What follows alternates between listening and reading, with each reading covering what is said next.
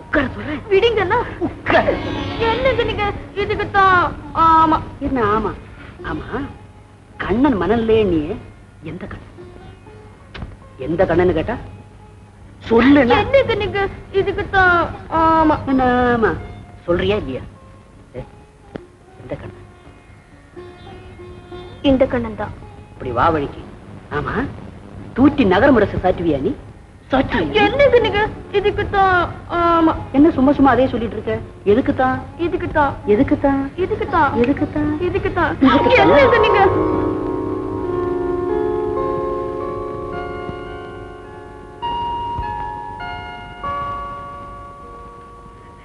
பிரமாதம் அண்ணே, நல்லா இருக்கு. நீ செய்யறது ரொம்ப ரொம்ப நல்லா இருக்கு. கண்மணி, நீ ஒண்ணும் வித்தியாசமா பேசாத. நீ படிச்ச பிள்ளையா? இவ ஏழை வீட்டு பொண்ணு இல்ல, வயசுக்கு வந்த பொண்ணு இல்ல, நாளைக்கு இன்னொருத்தர் வீட்டுக்கு போய் வாழ வேண்டிய பொண்ணு இல்ல. இந்த திருட்டுத்தனமான திருவிளையாடலுக்காகத்தான் இவளையும் அழைச்சிட்டு வர சொல்லி என்ன அவ்வளவு தூரம் வற்புறுத்துறியா? அது வந்து கண்மணி, முதல்ல இந்த இடத்த விட்டு வெளியே போ. நீ நினைக்கிற மாதிரி மரியாதையா இப்ப போ போறியா இல்ல அப்பாவை கூப்பிடட்டுமா?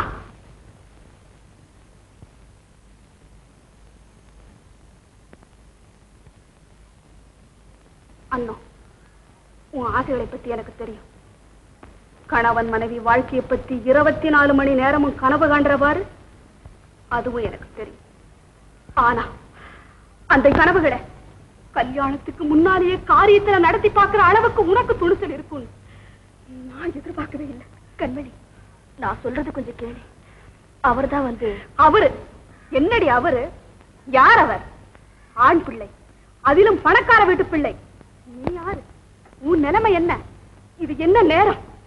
இந்த பயங்கர நடுநிசி நேரத்துல பலகீனம் மனசுள்ள நீ அவரை தனியா சந்திச்சிருக்கலாமா? உன்னை சொல்லி குத்தமில்லடி. உங்ககிட்ட பழக வேண்டிய அளவோட பழகி வைக்க வேண்டிய இடத்துல வச்சிருந்தா நீ இப்படி வரம்பு மீறி நடந்திருப்பியா? போது கண்மணி, இதுமே பழக வேண்டிய அளவை பத்தியோ என்னை வைக்க வேண்டிய இடத்தை பத்தியோ நீ சிரமம் எடுத்துக்க வேண்டாம். அது எனக்கே தெரிஞ்சு போச்சு. விடிஞ்சதும் என்னை ஊர்க்காடு பேர்படுது. அடச்சி, உனக்கு ஆசைப்படத்தாண்டி தெரியும். என் அந்தரத்தில் இருக்கிற அன்பு உன்னால எப்படி புரிஞ்சுக்க முடியும்? அவ்வளவு அன்புள்ள நீயா எங்க அண்ணன் பணக்கார வீட்டு பிள்ளைன்னு பிரிச்சு பேசுனேன்? 1000 தடவை சொல்றேன்டி, எங்க அண்ணன் பணக்காரன் தான். இந்த அர்த்த ராத்திரியில அவரோட நீ நெருங்கி பழகனையே, உங்க 2 பேர் கட்டுப்பாட்டையும் மீறி நடக்க கூடாதது ஏதாவது நடந்திருந்துச்சுன்னா எனக்கு இதுல சம்பந்தம் இல்லைன்னு கையை விரிச்சிட்டு போயிட்டான்னா புரியுதா? அதுக்கப்புறம் உன் வாழ்க்கை என்ன ஆகுங்கிறத நினைக்கிறப்ப தாண்டி நான் இப்படி பதறேன். அந்த பதட்டத்துல நான் இப்படி கத்துனது தப்பா? சொல்லு, தப்புன்னா உன் கால விழுந்து நான் மன்னிப்பு கேட்டுக்கிறேன். கல்வடி, என்ன மன்னிச்சிடு. அடி லூசு, எங்க அண்ணன் தான் பணக்காரன்னு சொன்னனே தவிர பணக்காரிங்கிற தோரணையில நான் என்னைக்காவது உங்ககிட்ட பழகி இருக்கிறேன்? நினைச்சு பார்த்து சொல்லு.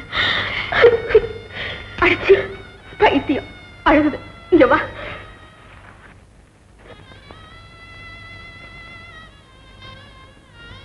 அண்ணா, உனக்கும் எனக்கும் என்னடி உறவு? நான் ஏன் உங்ககிட்ட அளவு கடந்த அன்பும் பாசமும் வச்சிருக்கேன்? என்னையே நான் கேட்டு கேட்டு பார்த்துட்டு அதுக்கு காரணமே கிடைக்கல. இத பாரு, உனக்கு ஒரு கஷ்டம் வந்தா அது எனக்கு வந்த மாதிரி. நீ சிரிச்சா நான் சிரிப்பேன், நீ அழுதா நான் அழுவேன், நீ இறந்தா. என்ன கர்ப்பிணி? அண்ணா, அந்த ஒரு விஷயத்துல மட்டும் எனக்கு முதலிடம் கொடுத்துரு. நீ இறந்து போவேன்னு தெரிஞ்சா அதுக்கு முன்னாடியே நான் இறந்து போவேன். கர்ப்பிணி